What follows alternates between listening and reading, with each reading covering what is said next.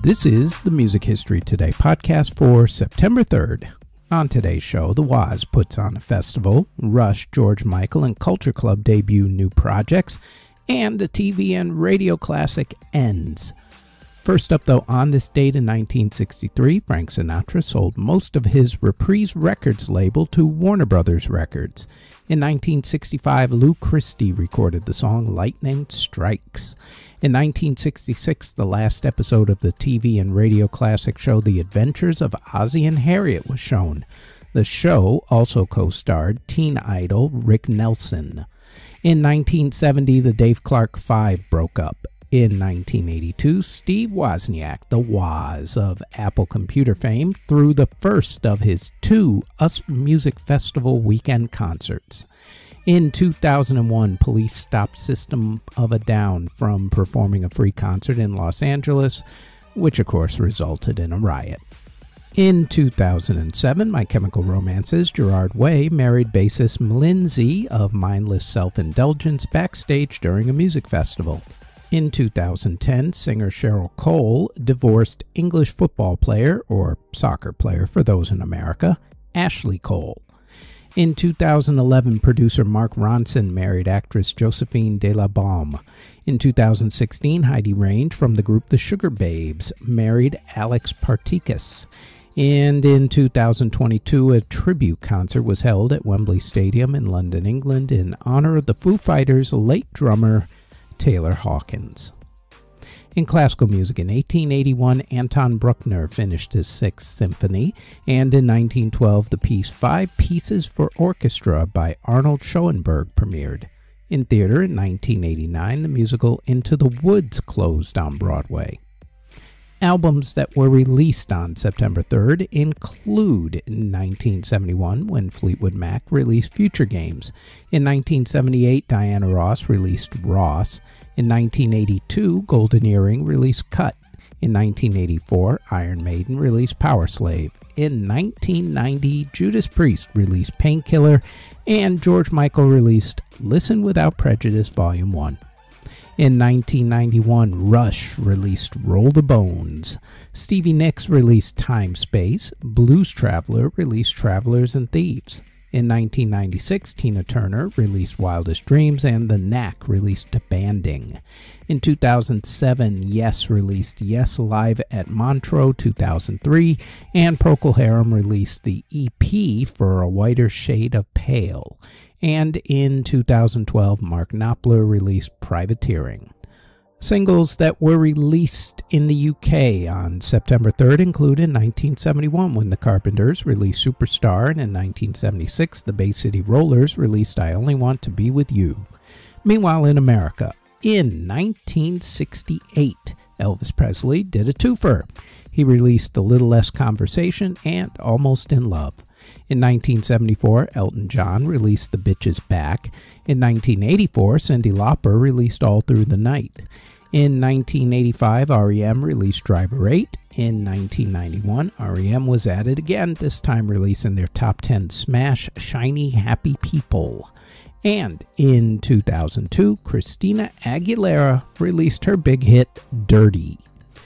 Before we go any further, we'd like to tell you that there is now a Music History In-Depth podcast where we go more in-depth on a few of the events that happen in music history for that particular week. The Music History In-Depth podcast runs every Tuesday on YouTube or wherever you get your podcasts from, as does our Music Halls of Fame podcast, which talks about a member of the Rock and Roll Hall of Fame along with other Music Halls of Fame, museums, and walks of fame. The Music Halls of Fame podcast drops every Thursday and can also be found on YouTube or wherever you get your podcasts. Now, back to this podcast. Artists who were born on September 3rd include Steve Jones of the Sex Pistols, bluesman Freddie King, bluesman Memphis Slim, DJ Envy, rapper The BG, guitarist Adam Jones of SM6, singer August Alsina, rapper Rich Brian, singer OMI, rapper Red Foo of LMFAO, Christian Anthony of Chase Atlantic, singer Love Leo, singer Park Soo Young of the group Red Velvet, Charlie Scene of Hollywood Undead, rapper Conan, singer Jake Quickenden, Cone McClaslin of Sum 41, Aaron Smith of Romeo Void, Don Brewer of Grand Funk Railroad, Eric Bell of Thin Lizzy, and also the group Them, singer Jennifer Page, Jonathan Siegel of Campervan Beethoven, Perry Bamonte of The Cure, Tomple Glazer of the Glazer Brothers,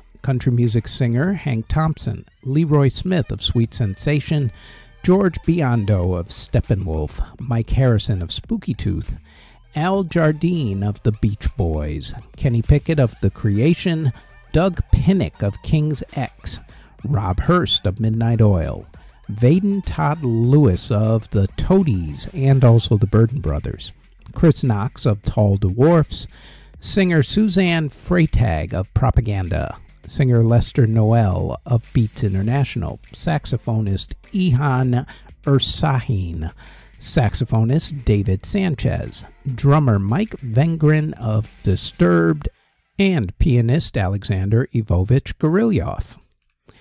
Artists who unfortunately passed away on September 3rd include composer Thomas Norris, who passed away in 1790 at the age of 49. Composer Vaclav Horak passed away in 1871 at the age of 71. Composer Lucien Denis Gabriel Alberic Magnard passed away while defending his property against an invading German army in 1914 during World War I at the age of 49. The man considered the father of the Berlin operetta, composer and conductor Paul Linke, passed away in 1946 at the age of 79. Composer Robert Herried passed away in 1951 at the age of 67. Composer Joseph Lamb passed away in 1960 at the age of 72. Composer Frico Kafenda passed away in 1963 at the age of 79. Composer Joseph Marx passed away in 1964 at the age of 82. Singer and guitarist Alan Wilson of the group Canned Heat passed away from suicide by a drug overdose in 1970 at the age of 27. Singer and actor Dave Street passed away from cancer in 1971 at the age of 53. Composer Harry Partch passed away in 1974 at the age of 73. Composer Arthur Schwartz passed away in 1984 at the age of 83. The drummer for the Count Basie Orchestra, Joe Jones, passed away in 1985 at the age of 73. Composer John McDowell passed away in 1985 at the age of 58. The composer for the Christmas classics A Holly Jolly Christmas, Rudolph the Red-Nosed Reindeer, and Rockin' Around the Christmas Tree, Johnny Marks, passed away in 1985 at the age of 75. Singer Major Lance passed away in 1994 at the age of 55. The trumpet player who played on the Beatles song Got to Get You Into My Life, Ian Hamer, passed away in 2006 at the age of 73. Musician Carter Albrecht passed away in a gun accident in 2007 at the age of 34.